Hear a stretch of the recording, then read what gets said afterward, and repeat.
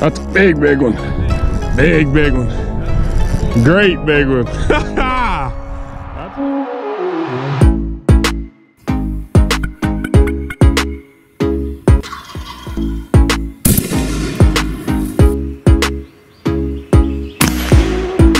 I mean, exploded it.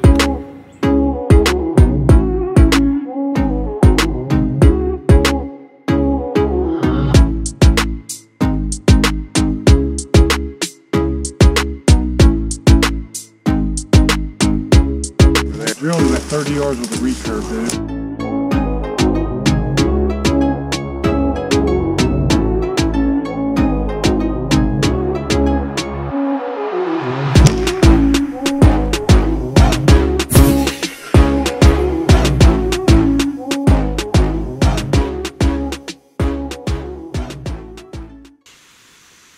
It does, it takes a second for it to kick on. There you go. I give him a camera. He might not film it, but at least looks nice, him taking it out. Able to come sit.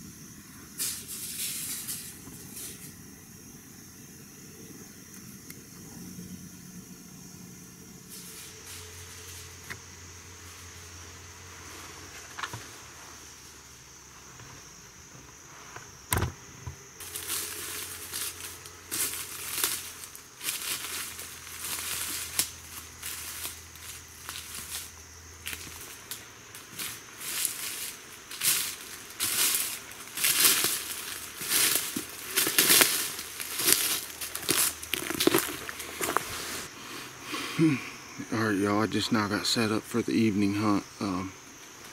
As y'all can see, literally wasn't sitting here but maybe 2 minutes. And that one there comes sneaking in behind me. And I was able to get the camera and stuff on him and popped him and down he went. But Tyrese is hunting another ridge tonight on the opposite side of me, and I've been seeing a lot of squirrels over in there, so hopefully he'll have him some luck tonight. It's been my turn every time me and him go here lately. He's been the only one getting any, so I went to one of my good spots tonight that I figured I'd kill one, and quick as it can be, and I still got many hours to get it done, so see if we can't sit back and get another one. Y'all stay tuned.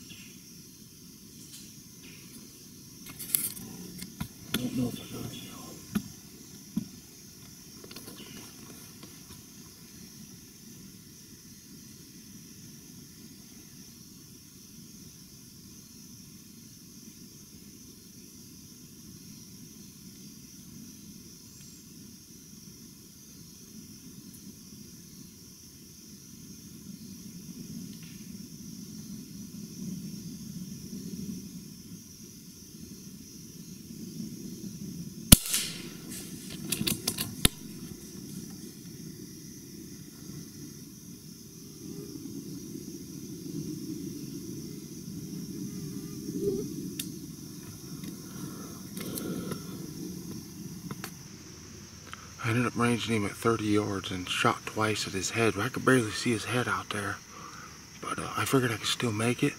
But the second shot definitely hit a tree limb, but I couldn't tell if he was dying. When I shot, he ended up jumping and flipping, and I lost him or whatever. But the first shot, I thought I heard the pellet hit the tree and bounce through the woods, but I thought maybe it went through him because it looked like he just fell out of the tree.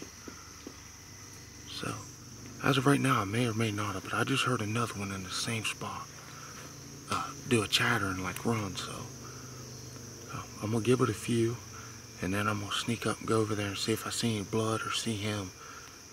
If I did hit him, it had to have been in the head, and if not, I just missed his head by centimeters. Second shot would have drilled him. I literally watched the camera, might have got it because I was zoomed in pretty good. Might have been able to see the limb explode. I watched it explode in my scope, dead in line with his head. The limb was literally like about the ear, up here on his ears, but that pellet's rising as it's going out there. And it'll flatten out about the time it hits the target, so it just went up and smacked that limb perfect. But I'm wanting to say I got him on the first shot. Might be just nerves, but I don't know. We're going to give it a few, and then I'll ease over there and let y'all know. Stay tuned. Another thing is, I called him in with quarters.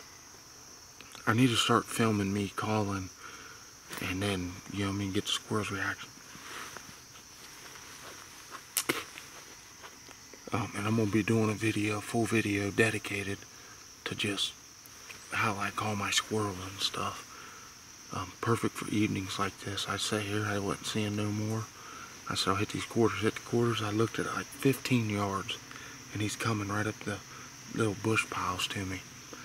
And he's seen me pick the camera up, set it down, so he went up the tree and started barking.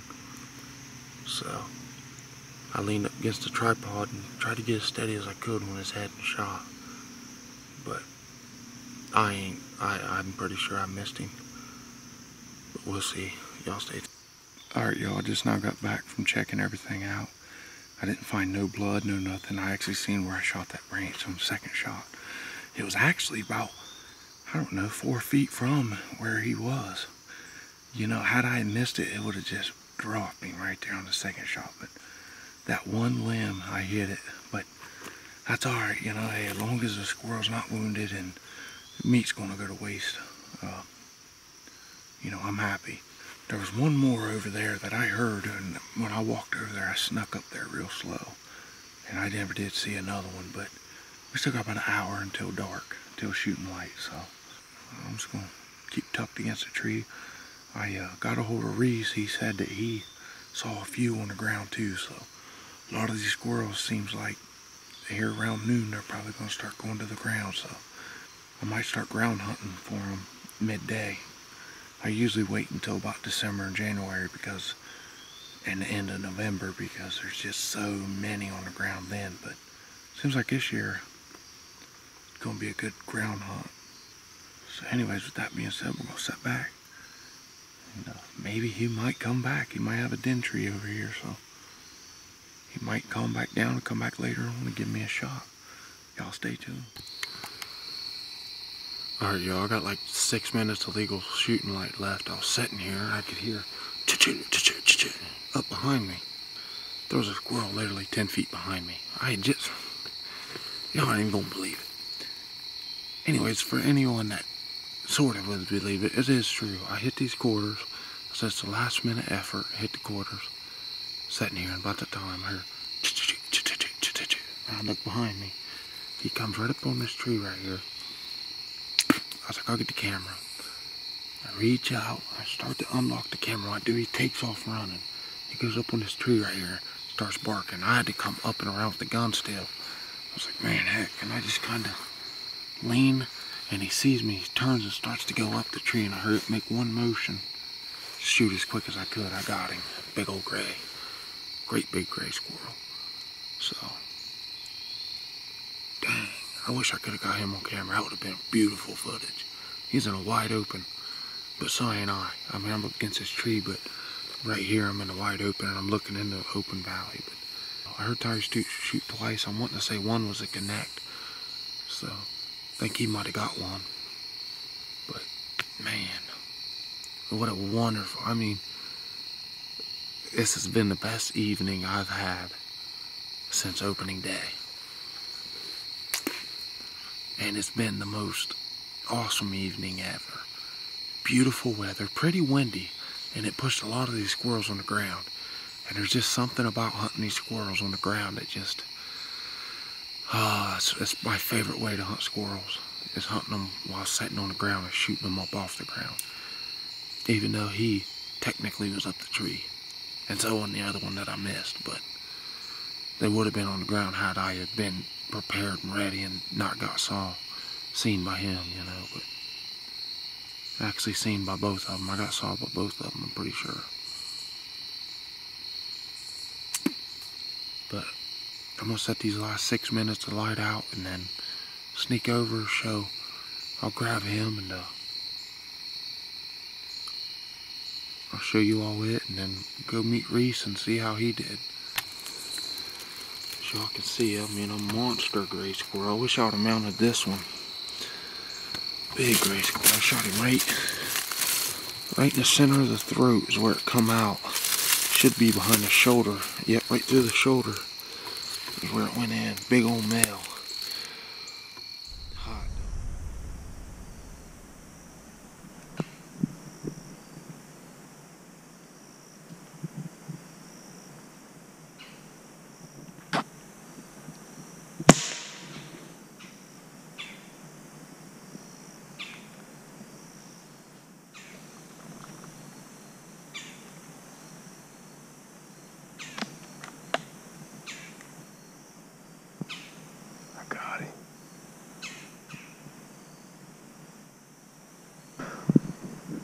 I hadn't seen him fall, but I got him and I heard him hit the ground.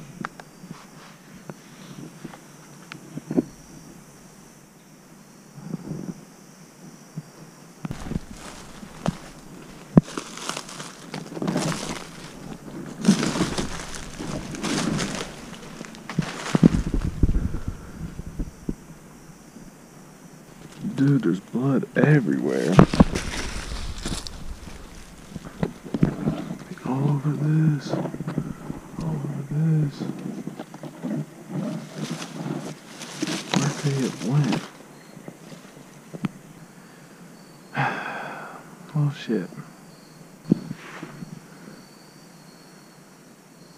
Oh, there he is. Dang. How'd that squirrel run that far?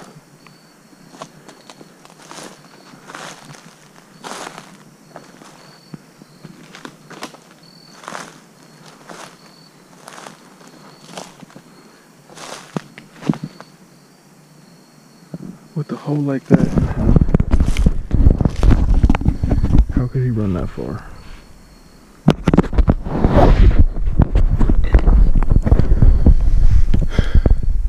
Shot this squirrel probably 35 minutes ago.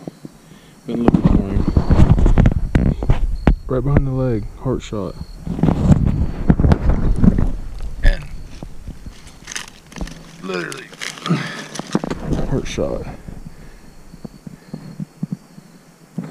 He ran probably 35 yards.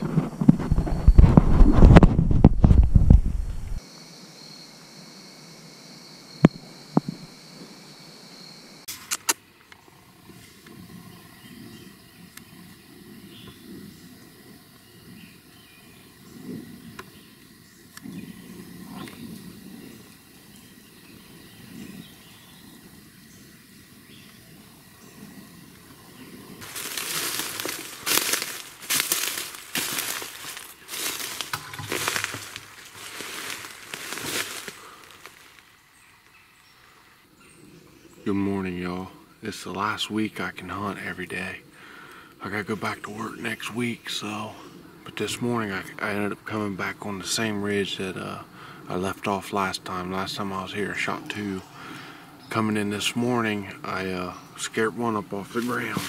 He was down here eating some nuts and he ran up the tree. And I could have killed him, but you know what I mean, I had this main camera. I just been leaving the GoPro at home. I really don't see a point in using it right now. Mostly bow season is when it comes in handy. But I watched a squirrel go up in this big den tree right here, and he ain't moved since, so I just decided to sit down. It ain't the best morning this morning. I actually see another squirrel right now. He just jumped to that tree.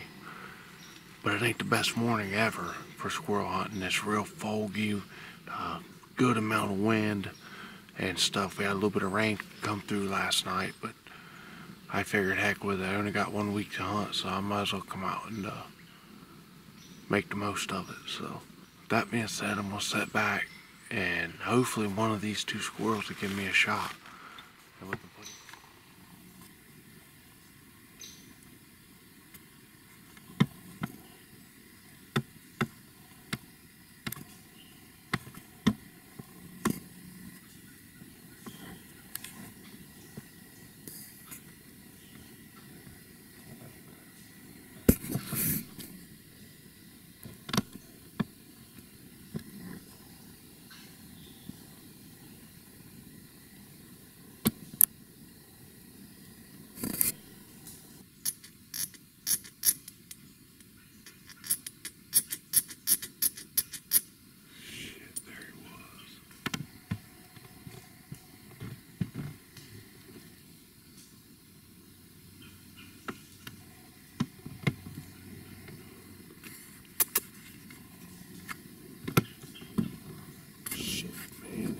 He came to me, y'all. I wasn't paying attention. I got another one coming right here to my left.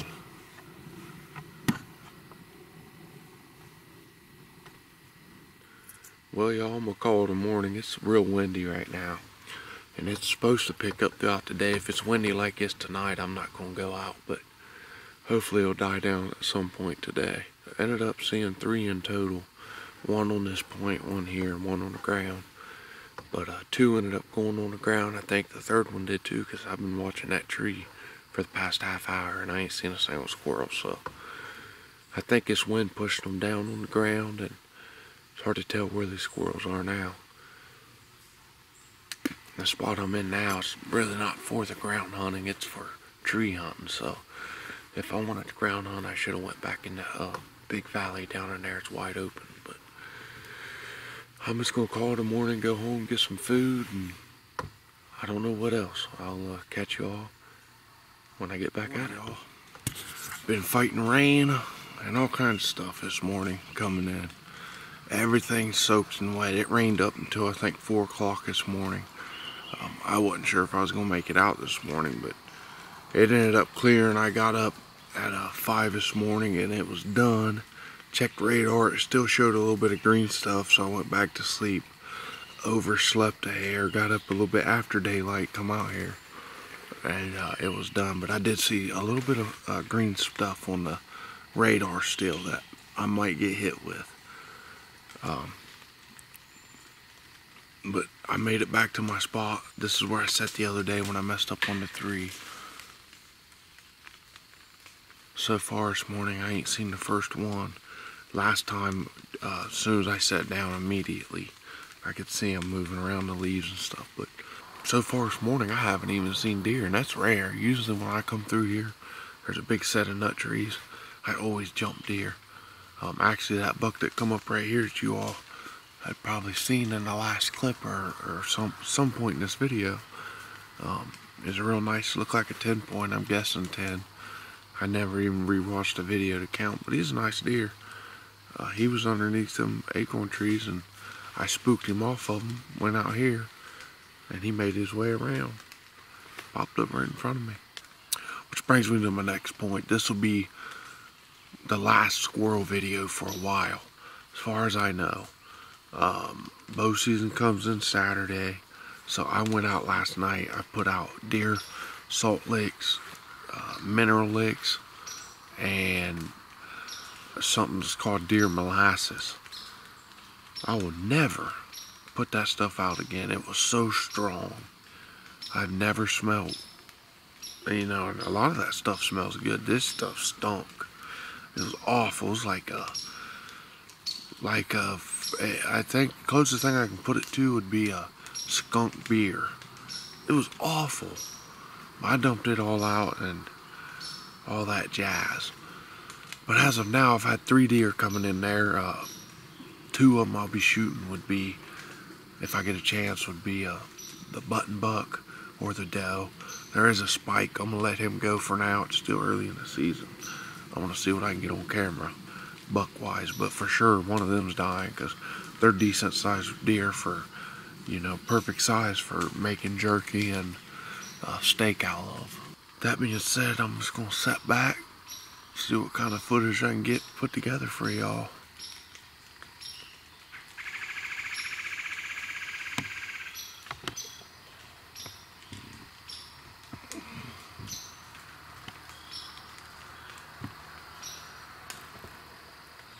Well, y'all, that's gonna do it. I ended up seeing one this morning. He was out here on this point. When I looked, he was going towards the ground, and I hit the quarters and stuff and just kind of sat back and relaxed. Never did see him ever again, so I don't know if he went down and then went down to the den tree and went back into the den or what. Just because it's just so wet out this morning. I mean, I've gotten soaked just sitting here. Yeah, I did mount that squirrel. It was an absolute headache, and as y'all can probably see on your screen right now, it's him. That's the reason why I didn't film it. It took me what I thought was only going to take about an hour and a half. It ended up taking me 3 hours to even get to this point. He still ain't done. He still needs a lot of work.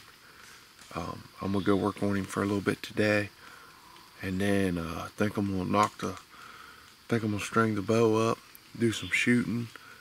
I ended up losing my 3-finger release glove, shooter's glove. I don't know why I call it a release, but so I ended up going to a tab. I like the tab, honestly. I shoot tab 3 fingers under. I know it's made for split fingers, but I cannot shoot a bow split finger or recurve. I just can't. I've tried and tried. I just can't stay persistent. So I've been using it underneath, and I actually like to feel a lot more than a glove. Believe it or not, I think a tab is a lot better than a glove. So yeah, I'm gonna go home. I'm gonna start shooting out at 20. My corn pile is about 15, 18 yards out, so I really want to get good at 20. And I'm gonna end up hunting a new spot tonight that I ain't hunted since, I think I hunted it the 2nd day of season. I went in there and I think I killed one out of it, but I knew there was more. I could see them. So tonight I'm going to go down in there. I'm going to get set up tonight and see what we can do. But that being said, I'm going to head out, and if I happen to run into one on the way out, y'all will know, and if not, I'll catch you tonight. Alright, y'all. I got in here, spooked one right here on this log. He seen me on the way in, took off. I tried to film it, I don't think I got it, but I sat down to do an interview, and my camera went absolutely crazy. It would not. This thing has like a lens protector. It shuts on it.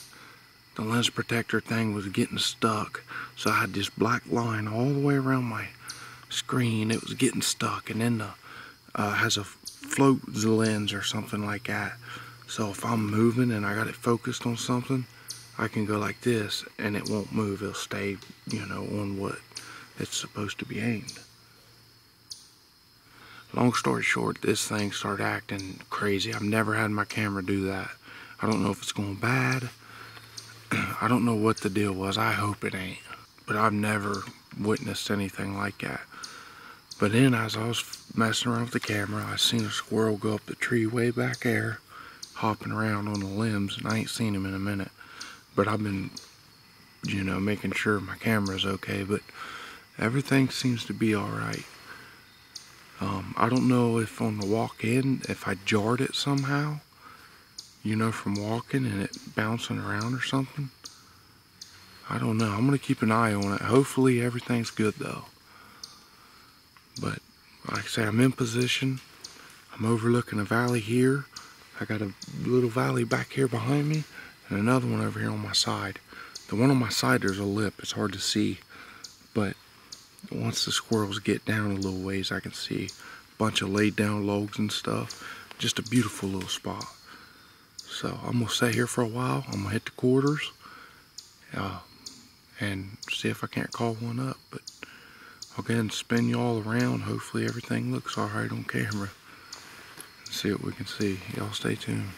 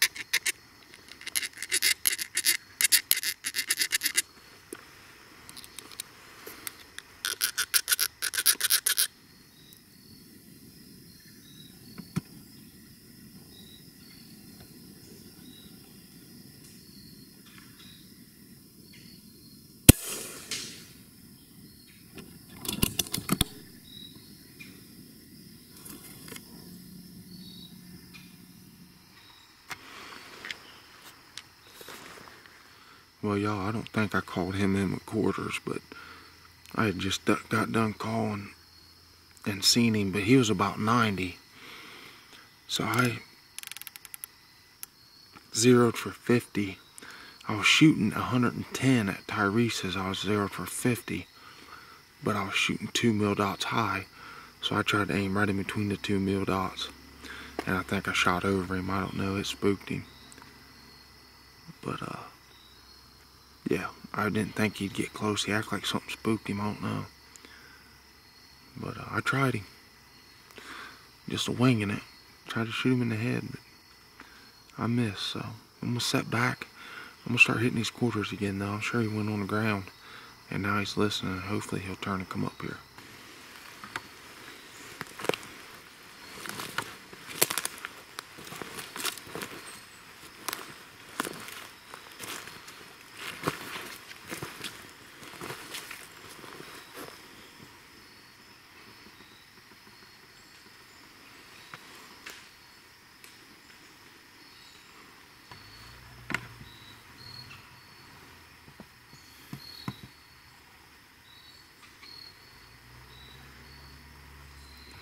Alright y'all, on the plus side, my camera seems to be doing okay again. Knock on wood, 1, 2, 3.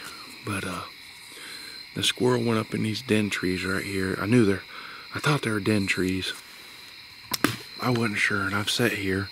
As y'all can see, the sky's a little light, but if I tilt the camera, it's, you know what I mean? I got like 10 minutes of shooting light left, so I'm gonna ease my way back out these trails. See if I can run into some more. But he ended up going up into that big tree back here behind me, right there. And like I say, he must have had a hole in it because he's never moved again. I've been sitting here for the past 25-30 minutes. Squirrel ain't never moved, so I'd say he's got him a den hole up in there and he went in for the night.